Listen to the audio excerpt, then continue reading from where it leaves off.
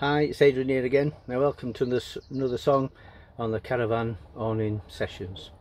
And after this time there will be no more Caravan Awning sessions because I'm going home the next day.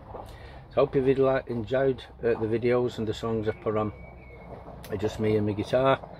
And this song I want to sing to you. It's called To Have Your Sins Wiped Out, and it's a song about having a conversation with someone who's heard the gospel lots of times, many times, never making a commitment, never calling out to God, but yet never quite running away. And it's a question, well, what are you going to do about it? What are you going to, you've heard it many times, what are you going to do about Jesus? Maybe there's someone out there who this applies to. It's not forceful, it's not being abrupt or unfriendly to anyone.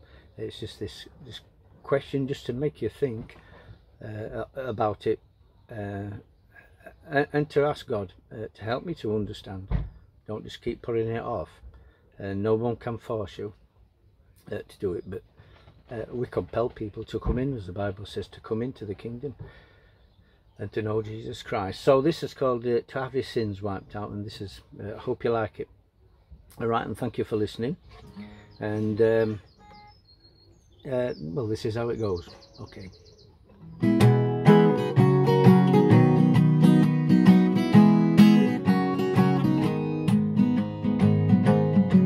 Well, we've been here before, a kind of deja vu, a conversation at 1,000 times. There's a wrestling deep inside of you, but when God calls, the warning bells to chime. I'm not your enemy, I know that you're not mine, even though we don't see eye to eye. I'm just a messenger, the message isn't mine, but it's been given me, and here's the reason why.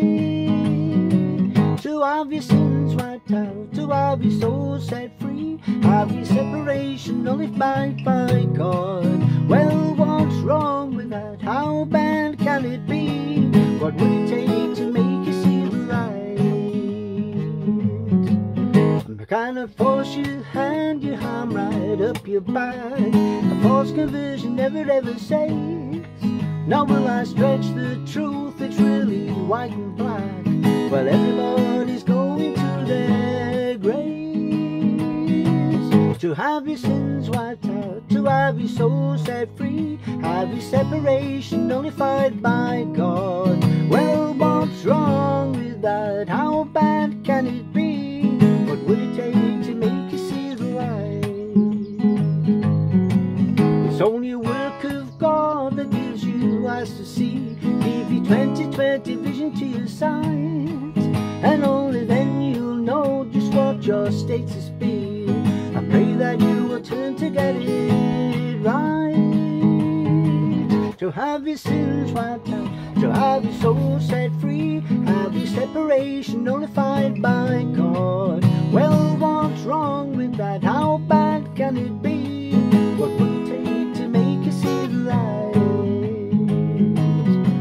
To have your sins wiped out, to have your soul set free, have your separation nullified by God. Well, what's wrong with that? How bad can it be?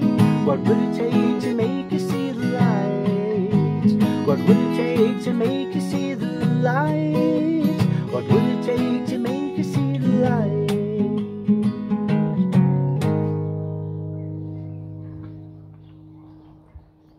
Thank you.